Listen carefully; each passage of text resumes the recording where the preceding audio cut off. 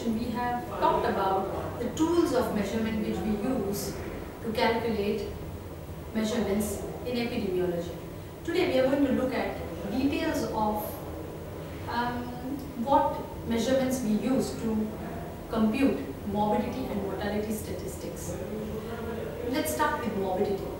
Now, to learn about measurements for morbidity, we need to understand two terminologies very clearly, and they're quite confused about, but there are certain ways by which we can remember these two terms, and these two terms are incidence and prevalence. Now, what's incidence? When we talk about a disease in a population, the number of new cases of a disease occurring in the given population over a defined period of time constitutes incidence.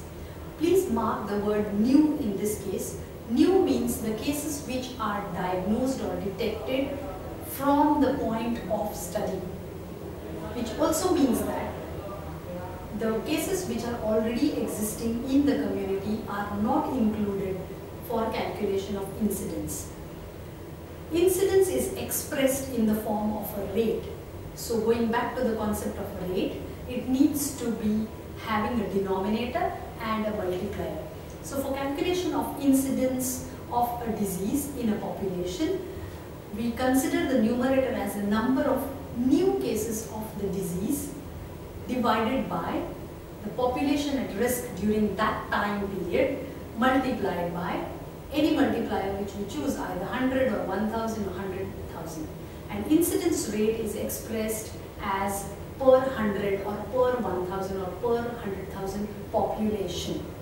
So for example, if we are considering incidence of dengue in a given area during the period from June to September, so our incidence rate for dengue will be expressed as number of new cases of dengue occurring from June to September divided by the population of that area from June to September over 100 people or 1000 people or 100,000 people as the multiplier is needed. So that's about incidence. Then what's prevalence? When we look at prevalence, we need to look at not only the new cases but also the already existing cases of the disease during a given time in the specified population. So the difference between incidence and prevalence calculation is incidence will only include new cases, whereas prevalence will include not only the new but also the existing cases of the disease. So for the formula for prevalence goes like this: number of cases of a disease in a given population during a specified time period. When I say cases, it means new cases plus the existing cases over the population of that area during the same time period multiplied by the 100 or 1000 or 100,000 population. So that's the definition for prevalence. Now when we consider prevalence, we have got two types of prevalence which are generally considered. One is known as the point prevalence and the other is known as the period prevalence. Now the difference between the two lies in the time specification. When we consider point prevalence, we include all the cases of the disease being studied during that point in time when the study is being conducted. Whereas when we consider period prevalence, we consider the number of cases of the disease during the time interval or the period during which the study is being conducted. So that's the difference with respect to time when we consider point prevalence and period prevalence. These are the common measures of morbidity which are used. In addition to these rate calculations, we have certain specific rates which apply to certain diseases. Attack rate is one of the examples. Attack rate is a special type of incidence rate. So in other words, attack rates take into consideration new cases of a disease, and attack rates are specifically used when we are looking at cases such as food poisoning or diarrheal diseases which are sudden and acute in nature. So attack rate basically is determined by considering the number of cases of, for example, in this case the food poisoning occurring in the given population during a specific time period divided by the population which is at risk of that disease during that time period. And please remember, attack rates are generally calculated for epidemics. So epidemics are the diseases which occur in an unusual form, clearly in excess of the expected occurrence. So food poisoning is an example of an epidemic which, if occurs, attack rate is calculated instead of an incidence rate. It is nothing but an incidence rate, but it is a special type of incidence rate.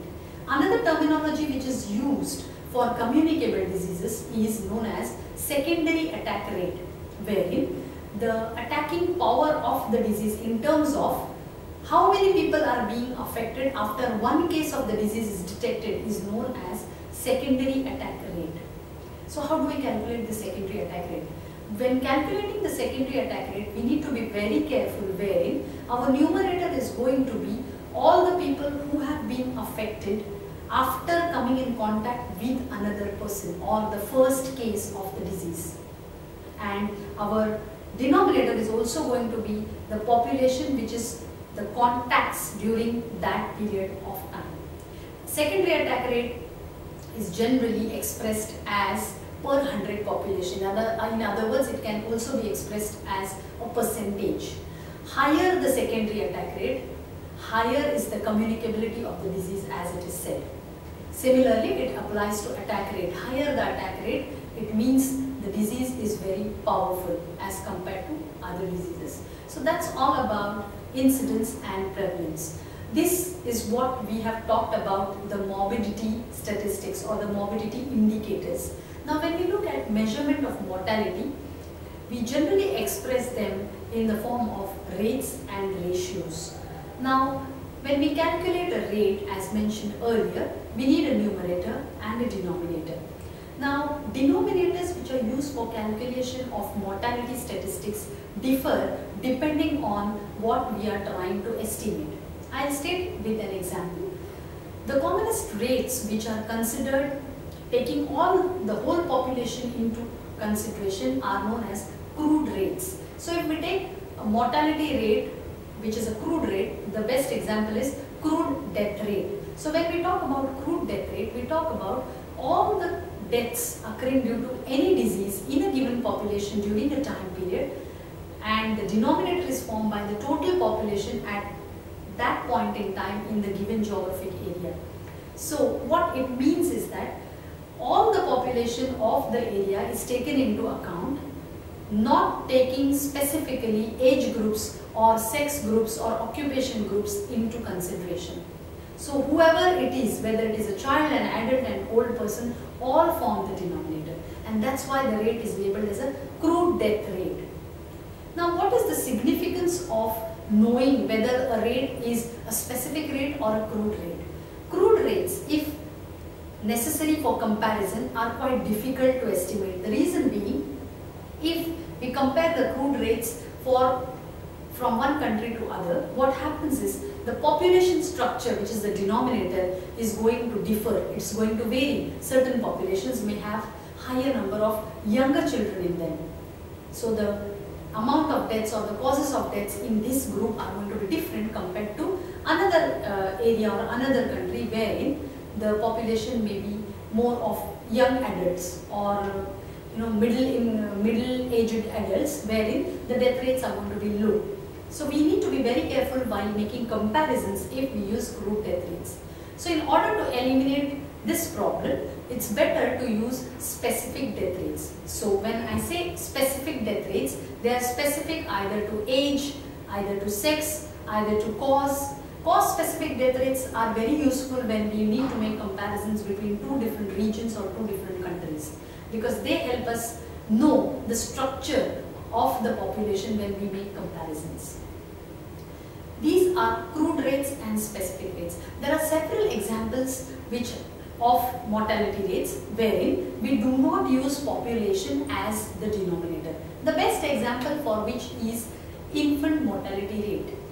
Infants are children who are less than 1 year of age. So if we want to look at the mortality rate among this population, our numerator is formed by the number of deaths amongst infants in a given time period in a given population, and the denominator is formed by total number of live births which have occurred in the same population during the same time period. Now this is quite tricky because we are trying to look at from the number of live births how many infants have died. So a child who was born alive at the age of 1 year, by the time the child completes 1 year, whether he is alive or dead, will then put him either in the numerator or the denominator category. One more common mistake which we make with reference to rates and ratios, especially with reference to mortality statistics, the classic example is maternal mortality. Maternal mortality is expressed as a rate most of the times in a wrong sense. Reason being, the denominator for maternal mortality calculation is the number of live births occurring in a given area during a given time period, and the numerator is formed by the total number of deaths in mothers either during pregnancy or within 42 days after delivery. Now this, if you look at logically, is not a rate, it's a ratio, because the numerator and the denominator are not related to each other. So point to be noted, if we calculate maternal mortality in terms of number of maternal deaths divided by the total number of live births during a specified time period, we calculate a maternal mortality ratio and not maternal mortality rate. So I think that's in a nutshell. If we have to compile everything, what we have seen today is measures of morbidity and mortality. Under morbidity, we have talked about incidence, prevalence and the special types of rates for incidence and prevalence. And under mortality, we have talked about crude and specific rates and special types of rates. So that's all for now from me. So take care, bye, and please post your comments and do subscribe to our channel. Thank you.